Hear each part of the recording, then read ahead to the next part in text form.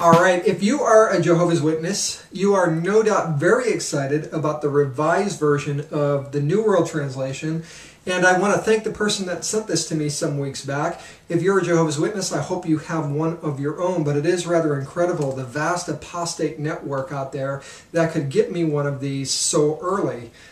And I'm going to be making a couple of videos about this Bible, and in this video, I'm not going to be criticizing it. I'm actually going to be talking about a couple of things that I like about it.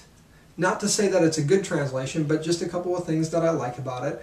One of the things that I like about it, just from perusing it just a little bit, is that they did smooth out the language just a little bit. It's still really wooden, it's still really rough, and all in all, it's still a really terrible, in my opinion, translation. But the language is a little bit smoother, and it was interesting to me because Jehovah's Witnesses used to tell me all the time how great the New World Translation was and how easy it was to read and how smooth it was.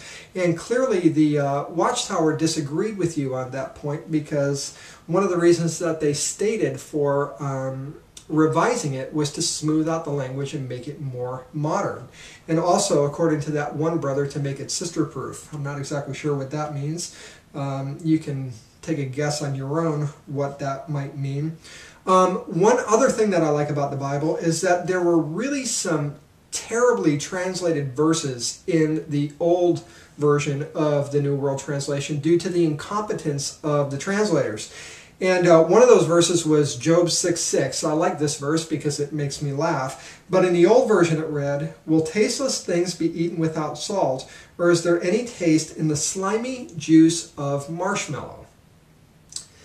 Now, that's just such a bizarre rendering of that scripture. I really like the way that they changed it in the new version. It's much closer probably to what the verse is supposed to say.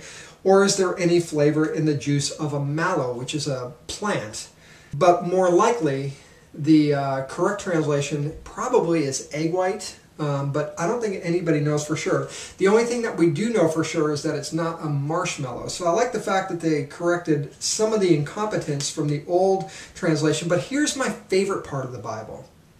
My favorite part of the new translation is that I've been talking with Jehovah's Witnesses for years and years and years about John 17:3, in where the old translation said, "This is everlasting life. They're taking in knowledge of you." And I've said so many times, and I've had so many debates with Jehovah's Witnesses over the years, where they would say, "No, it's taking in knowledge," and I would say, "No, it's knowing God, it's knowing Jesus," and they would say, "No, the correct translation is taking in knowledge."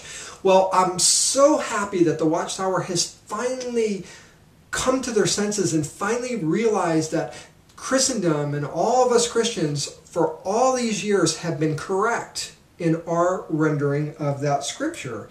Here's how they translate it. This means everlasting life. They're coming to know you. Now, they still leave the old wording of it in a footnote, but I'm not exactly sure why they would leave it in a footnote. It's either taking in knowledge or they're coming to know you. One is personal, one is impersonal. And it would seem to me any common sense reading of the Bible would show you that God is a personal God, not an impersonal God. So I like the fact that they changed John 17:3 to make it more personal. And I'm glad that they vindicated me,